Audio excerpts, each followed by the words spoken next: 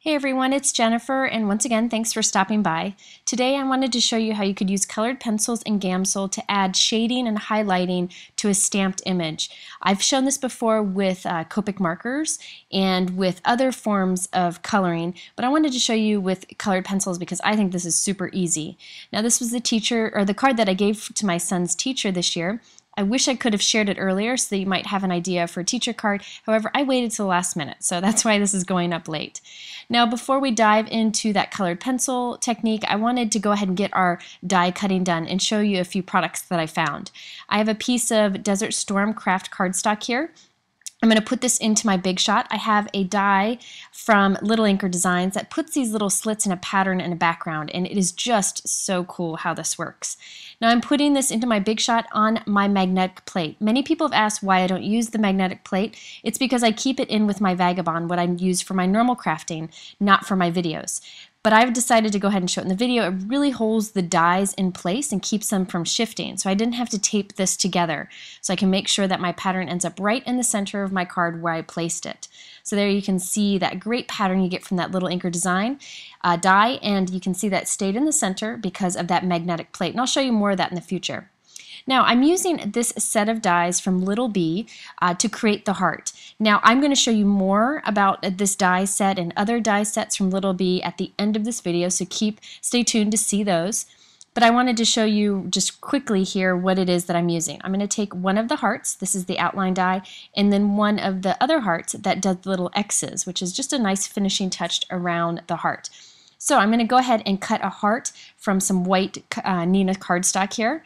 I'm just going to place this right onto my white paper. Now you'll see with the magnetic die it'll stay right in place and it won't shift on me.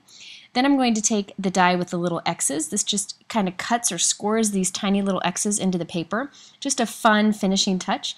I'm going to put it right in the center of the cutting heart and run this through my die cut machine. Because of that magnetic plate, which holds the dies in place, they won't shift. If you want to, you can just use a piece of tape to hold them in place as you run it through.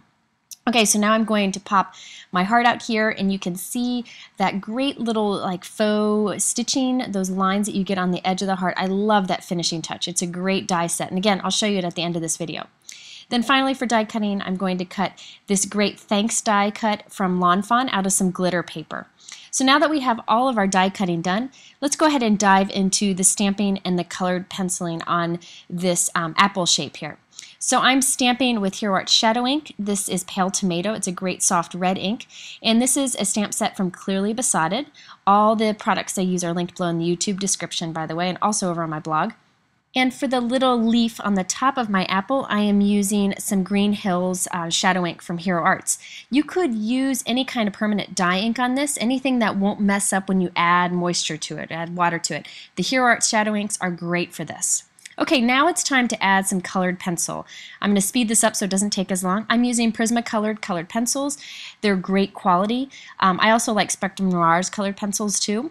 What I'm doing is going in with a red that's a little bit darker than my ink and just coloring over it. Now you'll notice I'm not making any effort to blend this, I'm just doing it super quick. We're going to add some Gamsol to this, which will do all the blending for us. You could actually spend even less time than I'm doing here. Now I'm going in with a slightly darker red here and putting some color right around the outside kind of bottom edge there. And you can see how it's just building up color. I could have skipped that lighter red pencil I added and just do this darker red if you wanted to, because the Gamsol will blend it for you with the ink in the background. Okay, now that I've added all of my red, I decided I wanted to kind of have a little yellow highlight on the top corner of the apple, kind of like you do with some of the apples that you might buy. So I'm going to just scribble some yellow on here. No effort at all, just scribbled on as hard as I can, just to put a little bit of yellow color down. I'll blend that in a moment. Okay, so now for this stem, I'm going in with a green color here, and you can see I'm just quickly scribbling down some dark green. I'll even come in with another dark green and scribble down even more, just so we can, the more darkness you add to parts of this, the more shading you'll get. I will also add some brown to the stem and some darker green to the tips of the leaves. So now it's time to do the Gamsol. Now Gamsol is a product that I use to blend my colored pencils easily. Now Gamsol is an odorless mineral spirits, and you can buy it in a lot of art shops, but I like this little container from Inky Antics because it keeps it contained and you don't have to have an open container of this stuff because you really don't want to be breathing a ton of it in.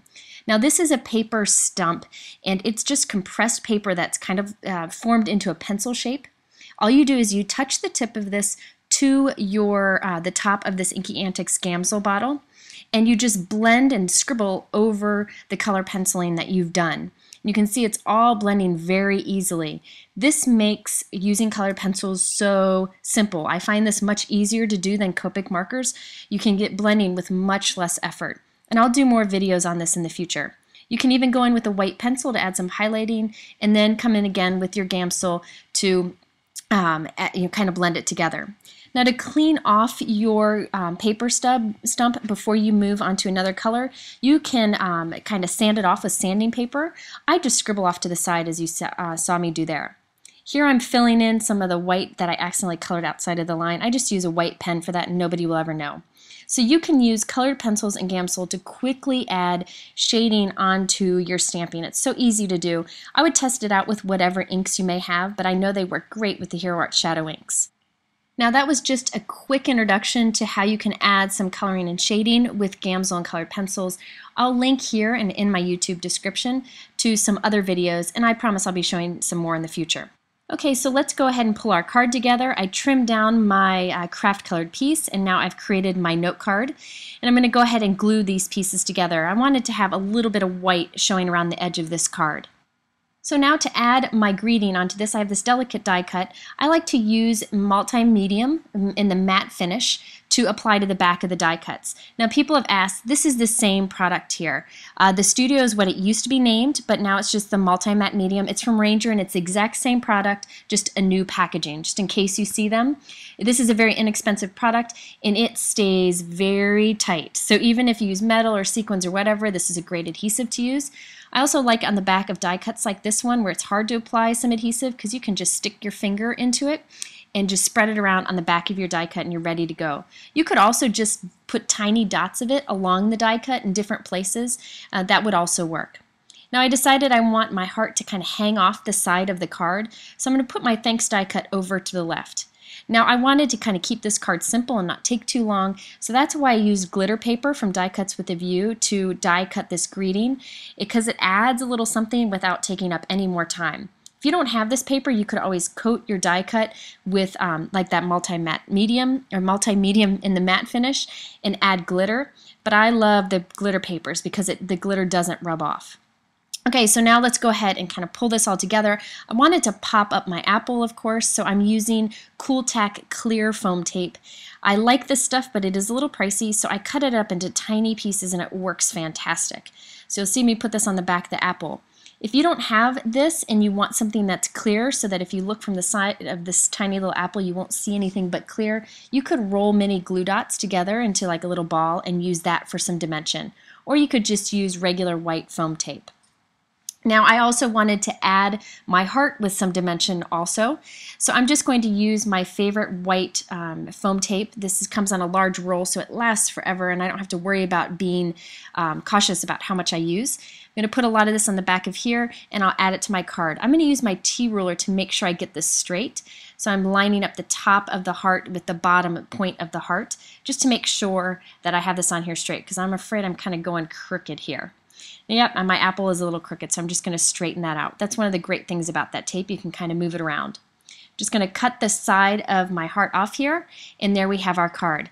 Now, as always, I wanted some shimmer to my apple. I always like to finish cards off that are simple with a little bit of shimmer, so I'm using my Wink of Stella glitter marker.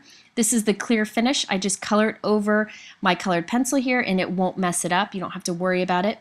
It will mess up white gel pen though, so keep that in mind. If you're doing this with white gel pen, you want to do that after. So I did add a few little white dots to the leaves of my apple too with the white gel pen, but after that Wink of Stella glitter marker dried, because you don't want to do that first. Okay, so now that I've finished off this card, some new products and how you can use colored pencils and Gamsol to add some dimension to a stamped image, I wanted to show you a closer look at those dies I mentioned at the beginning of this video. These are from Little Bee. They are pretty inexpensive considering how much you get in a set. This is the heart set that I used before. It comes on this big magnetic folder and it has a magnet flap to close it. I love that there were so many hearts in that set. This is another set from Little Bee. Look at all those greetings. This is fantastic. You can cut little banners with these words cut from them. Lots of things that you can do with these words. Another set that I really love is this cursive set, and I'll probably be using this a lot. You can mix and match words together to create different greetings. And I like die cut greetings because you can stick them on anywhere. You don't have to think about having something flat to stamp on. So people have been asking about these dies, and I got them and I really like them, so I just wanted to show you. If you're interested in these or any of the products I used on my card, they're linked below in my YouTube description, or you can head over to my blog at Jennifer McGuire Inc. for so much more information. Thanks once again for stopping by, and I hope you'll do it again soon.